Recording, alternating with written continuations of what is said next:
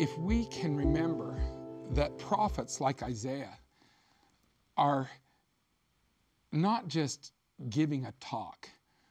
In many cases, they're being very vulnerable and sharing some of their own lives. One of the Isaiah verses talks about when he was called as a prophet.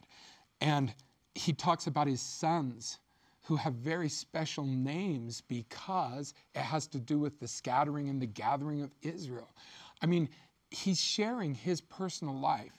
And so when we kind of say, oh, I'm skipping Isaiah, I'm not even going to try with Isaiah, I think we're kind of taking the words of someone who's opening his heart and we're just dismissing them. Wow. We honor that as we listen to them today, and I think we have to honor that as we read it in Scripture as well.